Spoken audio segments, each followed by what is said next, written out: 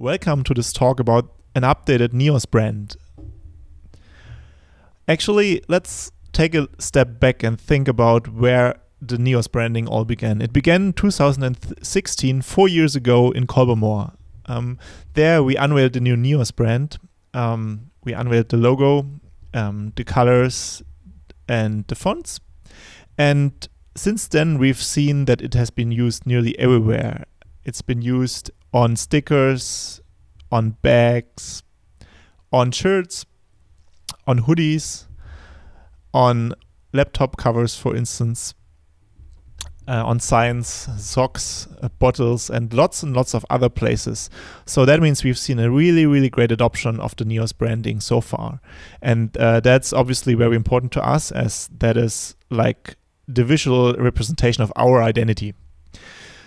However, it felt to us that actually that's not everything. We actually are missing some part of the branding, because we so far have mostly concentrated on the visual aspects of this branding. So we think it is time for the next step now. What does this mean to us?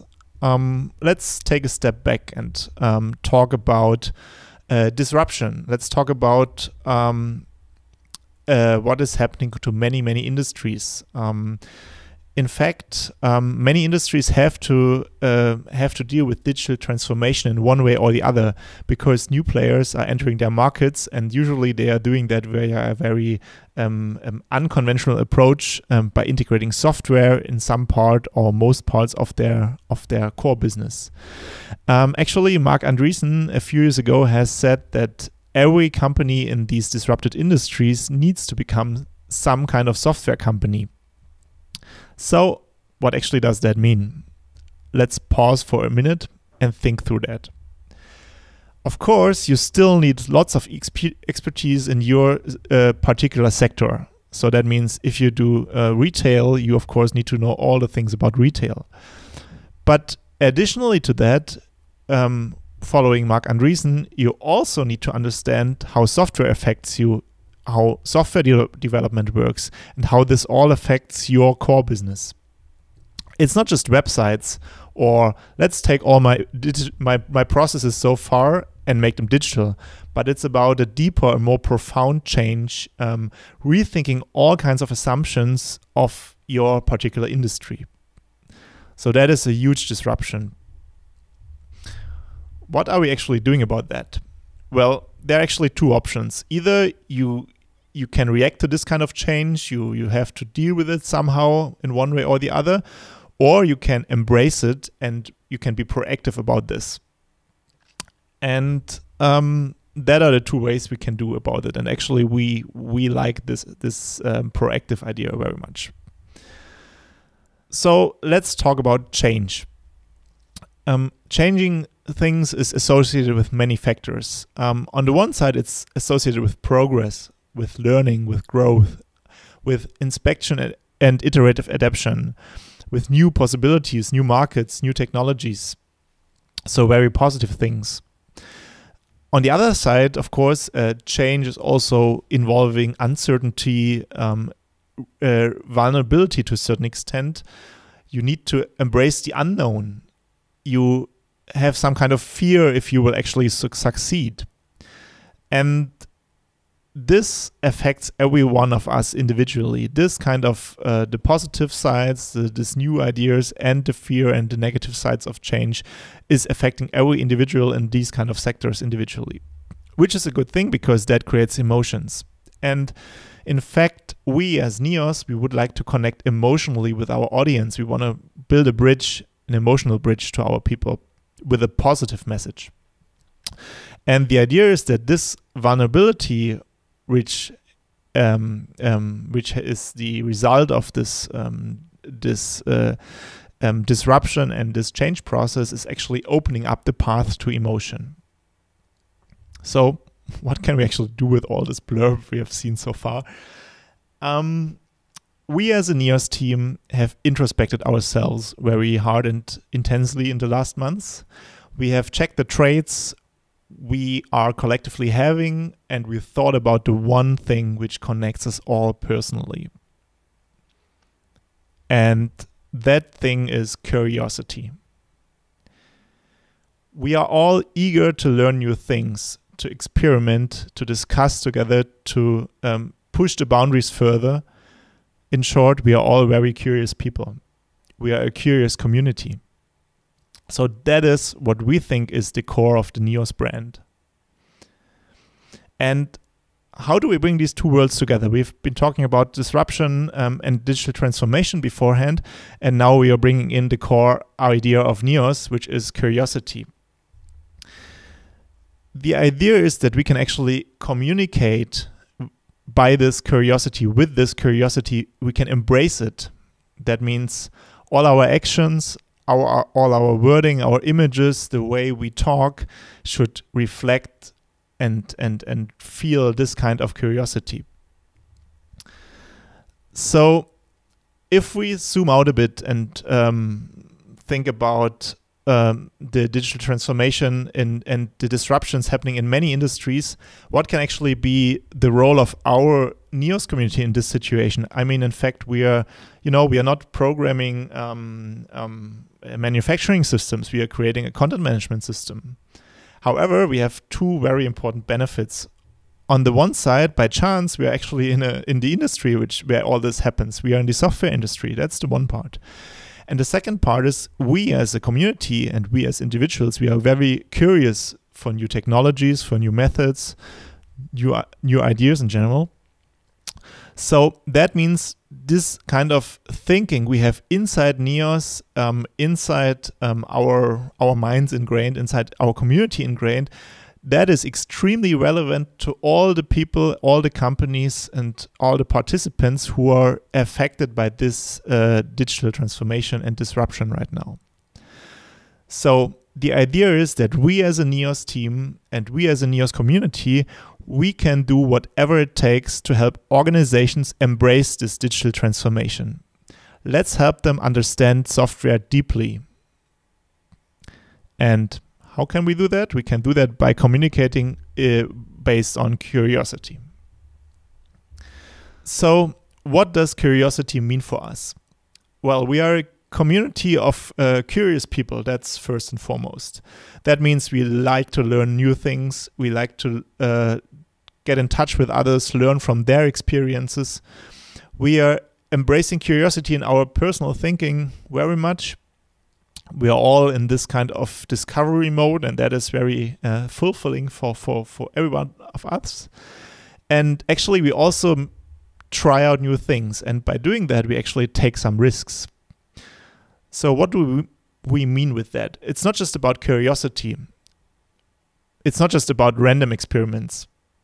But instead, it's first about the curiosity, the scientific idea of experimenting and learning step by step, but then also having the courage, when something works out, to take this to production.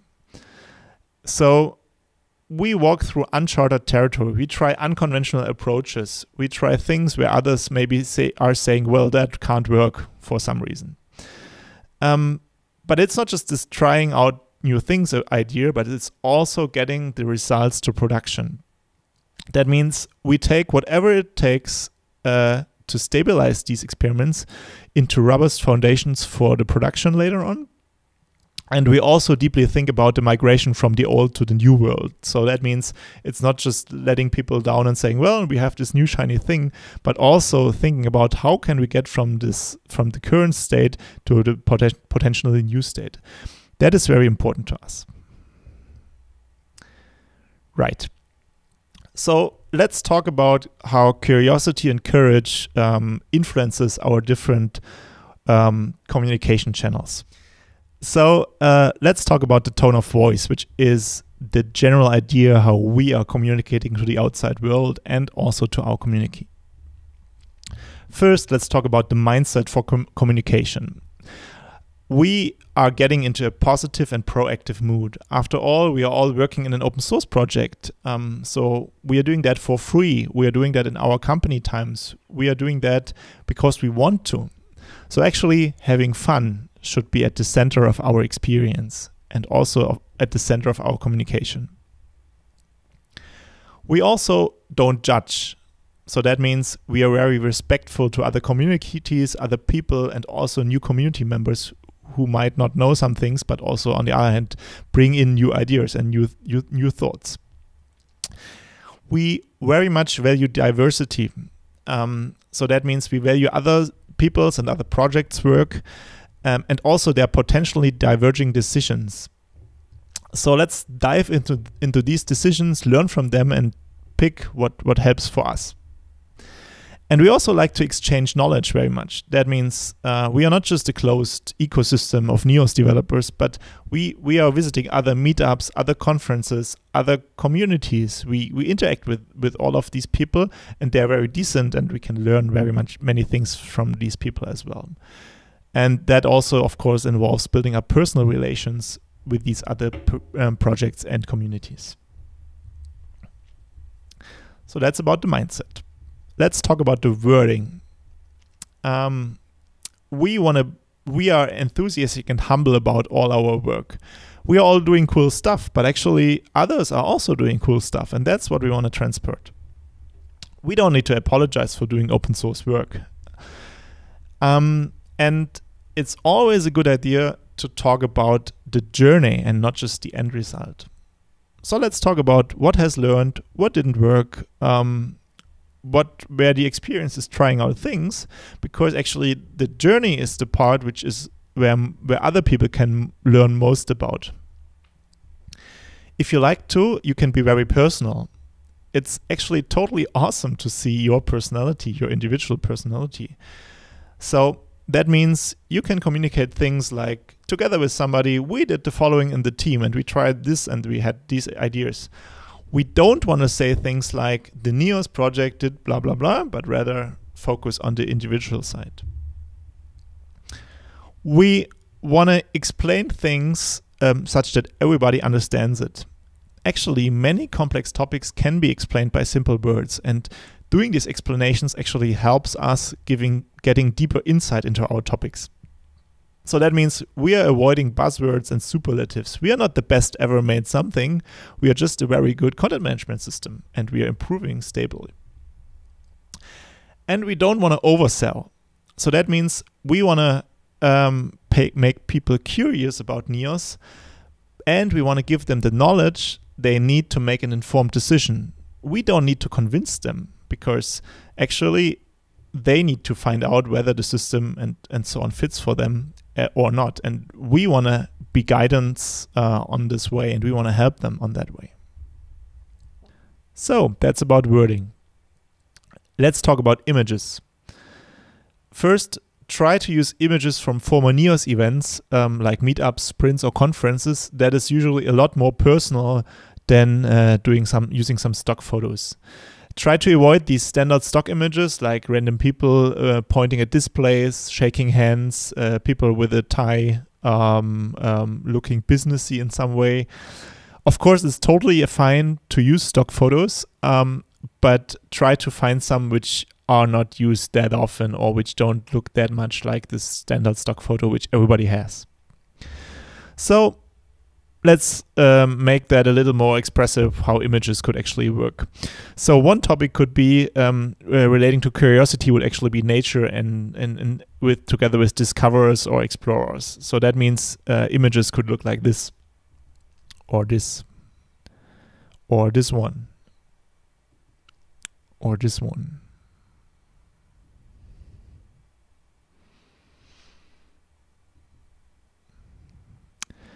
Another way would be to relate to the natural curiosity of one specific group, like children, for instance. So that means everybody knows how children look at the world with different eyes than the adults do. And actually, it's a very curious view of the world, which you can also express with images very easily. So stuff like, what happens if I take all this stuff and throw it around? What happens if I play with the mud and throw things in the water? And after all, these are just examples.